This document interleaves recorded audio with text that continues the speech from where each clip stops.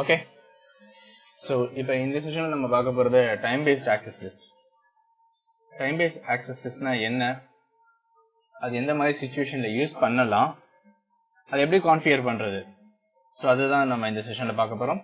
So அதுக்கு நான் use பண்ண போற டோபாலஜி இதுதான். Okay, so first time paste access லிஸ்ட்னா அது எப்படி ஒர்க் ஆகும், ஸோ பேசிக்கா அது எப்படி ப்ராசஸ் எந்த மாதிரி சிச்சுவேஷன்ல யூஸ் ஆகும் அப்படிங்கிறத ஃபர்ஸ்ட் நம்ம பார்த்துருவோம். ஓகேவா, ஸோ இப்போ இந்த டோபாலஜி எடுத்துக்கோங்க. ஸோ இப்போ இந்த டோபாலஜிலேயே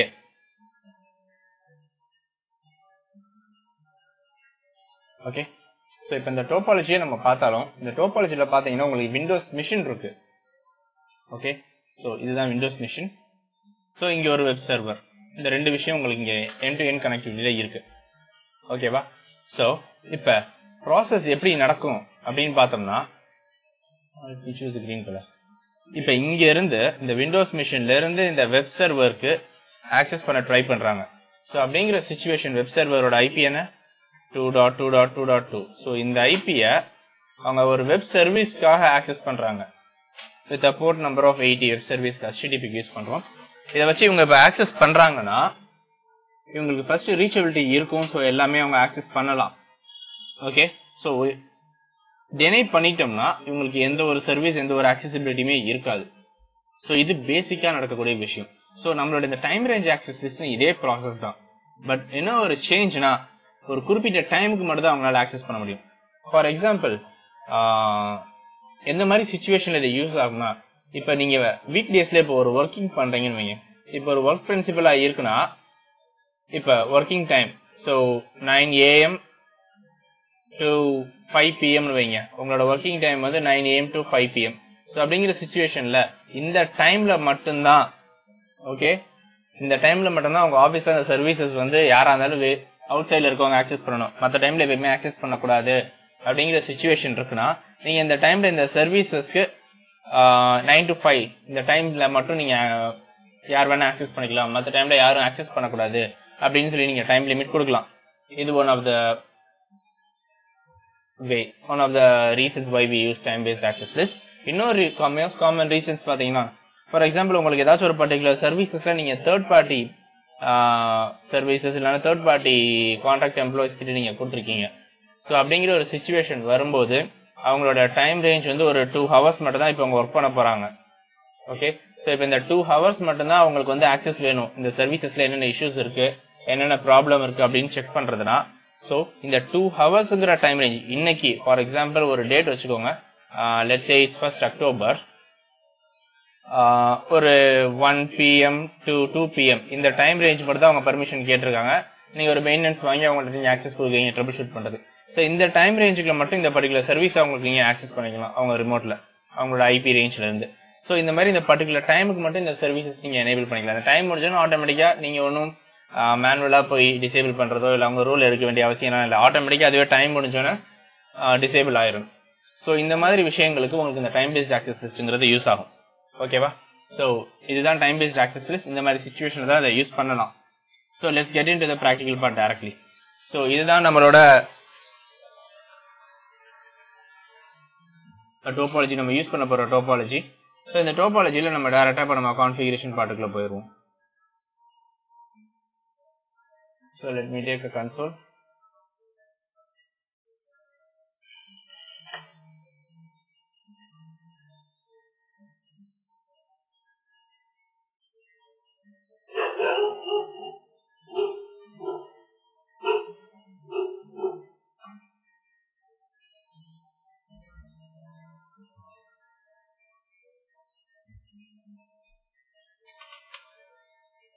ஓகே, ஸோ இப்போ R1 ரவுட்டர், அதுக்கப்புறம் நம்மள்ட்ட ரெண்டு R1 and then server. So ரெண்டு இருக்கு. ஸோ இப்போ இந்த ரெண்டை வச்சு தான் இப்போ நம்மளோட கான்ஃபிகரேஷன் இப்போ நம்ம பார்க்க போறோம்.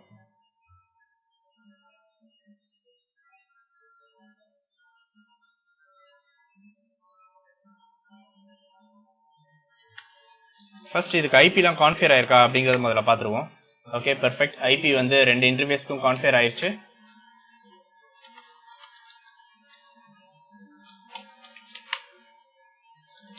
இதே மாதிரி சர்வர் சைட்லயும் நம்மளுக்கு ஐபி கான்ஃபிகர் ஆயிடுச்சுன்னு பார்த்தா ஐபி கான்ஃபிகர் ஆயிடுச்சு. ஓகே, ஸோ இப்போ நெக்ஸ்ட் விஷயம் என்ன பண்ண போறோம்னா, நம்மளோட மிஷின்ல போய் ஏதாச்சும் நம்மளோட கம்ப்யூட்டர்ல போய் கமாண்ட் ப்ராம்ப்ட் இதுல என்ன ஐபி இருக்குன்னு பாக்குறேன். 192.168.1.100ங்கிற ஐபி இருக்கு. ஸோ இங்க இருந்து 2.2.2.2ங்கிற ஐபி ரீச் ஆகுதான்னு பாக்குறேன். ஸோ இந்த 2.2.2.2ங்கிற ஐபி வேற ஒன்றும் கிடையாது, நம்மளோட சர்வரோட ஐபி.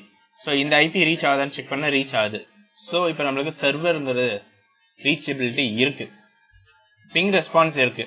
இப்போ நெக்ஸ்ட் விஷயம் என்ன செக் பண்ண போனோம்னா அதோட வெப் ஆக்சஸ் இருக்கா அப்படிங்கிறத இப்போ நம்ம செக் பண்ண போறோம். Okay, so first web access இருக்கா அப்படிங்கிறத முதல்ல நம்ம பார்த்துருவோம். 2.2.2.2. ஸோ ஒரு ப்ரௌசர்ல இருந்து ஓபன் பண்றோம்.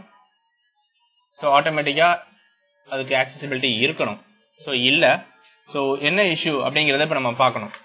ஃபர்ஸ்ட் விஷயம் show IP HTTP server status. So first இந்த ஸ்டேட்டஸ்ல முதல்ல இது எனேபிள்ல இருக்கா அப்படின்னு பாருங்க. ஸோ டிசேபிள்ல இருக்கு. ஸோ இது டிசேபிள்ல இருக்கிறதுனால தான் உங்களுக்கு இந்த ப்ராசஸ் நடக்கல. ஸோ ஃபர்ஸ்ட் இப்போ நம்ம அதை எனேபிள் பண்ணிடுவோம்.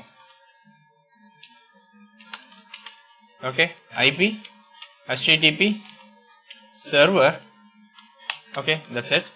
Show IP HTTP server status. Check பண்ணி பார்த்தா இப்போ நம்மளுக்கு எனேபிள்னு வந்துருச்சு.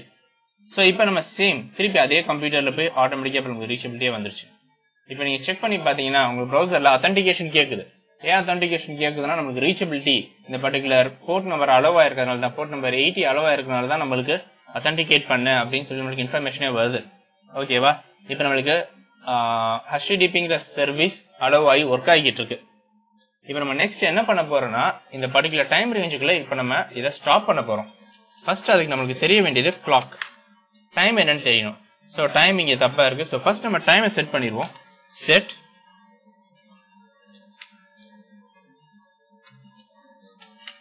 clock set. So நம்ம let's say 5 PM. Okay, it's 1 month கேக்குறாங்க. So let me write this as October, year வந்து 2020 செட் பண்ணிடுவோம். ஓகேவா, ஷோ clock. ஸோ இப்போ நம்ம டைமை செட் பண்ணியாச்சு. ஓகே, இப்போ நெக்ஸ்ட் இப்போ ஆக்சஸ் லிஸ்ட் ஏதாச்சும் இருக்கா அப்படிங்கிறத பார்க்குறோம். பட் ஆக்சஸ் லிஸ்ட் எதுவும் இல்லை. ஸோ இப்போ நான் ஒரு ஆக்சஸ் லிஸ்ட் எழுத போகிறேன். IP access list extended time ACL. So இப்போ நான் பர்டிகுலராக இந்த ஒரு ஐபியை மட்டும் டெனி பண்ணுறேன் இந்த particular time ரேஞ்சுக்குள்ள. Okay, let me change this time range HTTP allowedங்கிறதோட let me mark this as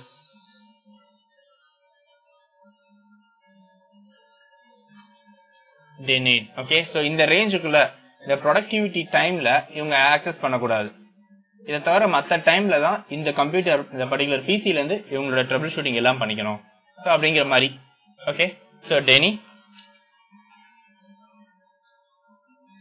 TCP host 192.168.1.100 host is 2.2.2.2 port number நம்ம கொடுக்குறோம். Port number is 80. இப்போ டைம் ரேஞ்ச். ஸோ இந்த டைம் ரேஞ்ச் எதுக்குன்னா இந்த பர்டிகுலர் டைமுக்குள்ள மட்டும்தான் இந்த ஆக்சஸ் லிஸ்டோட ரூல் அக்செப்ட் ஆகும் அப்படி சொல்றதுக்காக தான். ஸோ இப்போ நான் என்ன பண்ண போறேன்னா இதுக்கு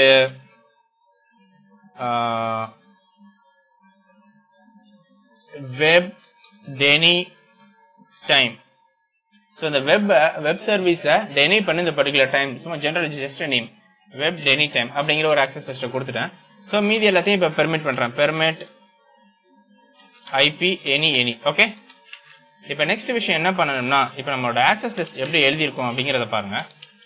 ஷோ ஆக்சஸ் லிஸ்ட் பார்த்தீங்கன்னா இங்க வெப் டெனி டைம் அப்படிங்கிற ஒரு டைம் ரேஞ்ச் நம்ம கான்ஃபிகர் பண்ணியிருக்கோம். ஸோ ஃபர்ஸ்ட் டைம் ரேஞ்ச் இருக்கான்னு பார்த்தா ஓகே, ஸோ ஒரு வெப் டெனி இந்த இடத்துல இந்த இன்ஃபர்மேஷன் நீ மேப் பண்ணியிருக்க அப்படின்னு சொல்லியிருக்கோம்.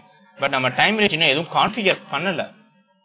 ஓகே, இப்போ அதுக்கு டைம் ரேஞ்சுங்கிறது இப்போ நம்ம கான்ஃபிகர் பண்ண போறோம். டைம் ரேஞ்ச் ஜஸ்ட் ஒரு நேம். ஸோ என்ன name? Web டெனி time. So web டெனி டைம்ங்கிற ஒரு டைம் ரேஞ்ச் ஒன்று கிரியேட் பண்ணிட்டோம். Next absolute periodic default exit no.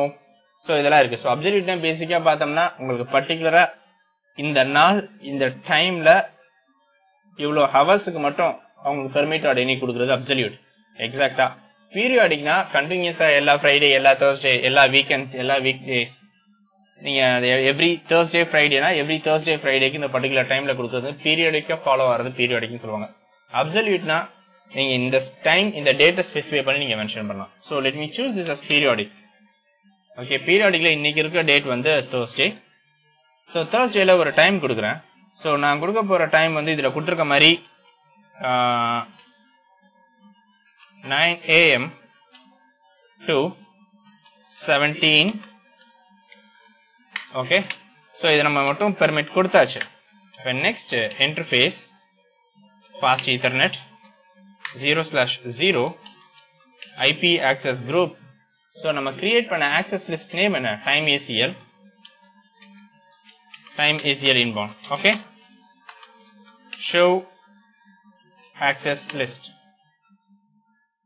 ஓகேவா?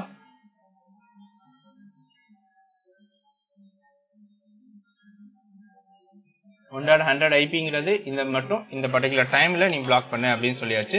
So let me check show time range. So time range பார்த்தீங்கன்னா 9ல இருந்து 17 வரையும் கொடுத்துருக்கோம். show clock. Okay, Thursday October 1 5. இது வந்து 5ங்கிற டைம்ல இருக்கு. So let me change this time to set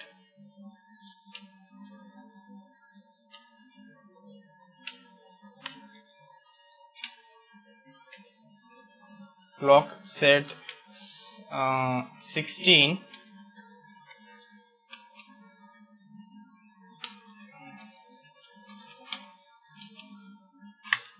okay, show access list. So இப்போ நம்மளுக்கு ஆக்டிவ் இங்கே மாறிடுச்சு ஃபர்ஸ்ட் விஷயம். ரெண்டாவது விஷயத்தை செக் பண்ணி பார்ப்போம். show time range, show clock. Okay, மூணுமே இப்போ நம்மளுக்கு பெர்ஃபெக்டா இருக்கு. ஸோ இந்த டைம் ரேஞ்ச்ல இப்போ டிவைஸ் கான்ஃபிகரேஷன் இருக்கு. இப்போ நான் இதே பர்டிகுலர் வெப் சர்வீஸை இப்போ நான் புது டேப்ல ஓபன் பண்றேன். எனக்கு ரீச்சபிலிட்டி இருக்கக்கூடாது. ரீச்சபிலிட்டி இல்ல. So let me check show access list. எனக்கு இங்க கவுண்டர்ஸ் இன்க்ரீஸ் ஆயிட்டு இருக்கு. Okay,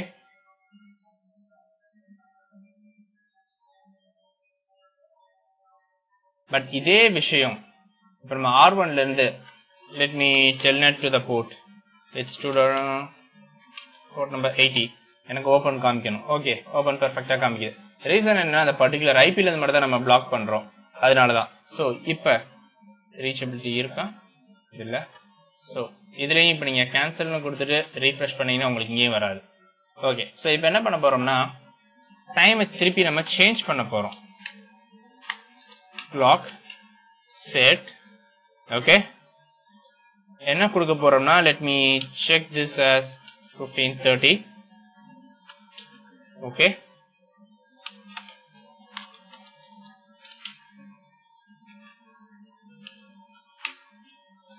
show clock, show access list. ஓகேவா? ஸோ இப்போ இதே இப்போ R1ல இருந்து திருப்பி நம்ம இப்பயும் ட்ரை பண்ணி வைப்போம். உங்களுக்கு R1ல இருந்து எப்பயுமே ரீச் ஆகும், அதுல டவுட்டே கிடையாது. ஏன்னா ஆக்சஸ் லிஸ்ட் இதை பெர்மிட் பண்ணிரும். இப்போ நம்மளோட இந்த ரெண்டு ப்ரௌசர்ல இருந்து ட்ரை பண்ணி பார்த்தா பாருங்க, ஆட்டோமேட்டிக்கா இப்போ நமக்கு ரீச்சபிலிட்டி வந்துருச்சுங்க. சேம் இங்க திருப்பி 2.2.2.2 ரீஃப்ரெஷ் பண்றேன், எனக்கு பெர்மிட் ஆயிருச்சு. ஓகே, ஸோ உங்களோட டைம் பேஸ்ட் ஆக்சஸ் லிஸ்டோட கான்ஃபிகரேஷன் இப்படிதான். ஸோ ஃபர்ஸ்ட் நீங்க எதை பெர்மிட்டோட என்ன பண்ணி போறீங்க, இந்த பர்டிகுலர் டைம் டியூரேஷனுக்குள்ள எப்படி நீங்க பண்ண போறீங்க, உங்களோட கிளாக்கை பேஸ் பண்ணி தான் அந்த என்டையர் ப்ராசஸ் இருக்கும். ஸோ உங்களோட டைம் இங்க ரொம்ப முக்கியம். நீங்க எந்த டைம் நீங்க கொடுக்குறீங்களோ அந்த டைமை வச்சு தான் அதோட என்டையர் ஆக்சஸ் லிஸ்டோட ஒர்க்கிங் பிரின்சிபலே நடக்கும். So it's better to configure NTP server. Okay, so that's it. So இப்படி தான் டைம் ரேஞ்ச் ஆக்சஸ் லிஸ்ட்டை உங்க டிவைஸ்ல கான்ஃபிகர் பண்ணணும். அண்ட் இதோட ஒர்க்கிங் பிரின்சிபல் இப்படி தான். இதில் ஏதாச்சும் கொஸ்டின்ஸ் இல்லை, queries இருந்தால் just give a comment. Thank you.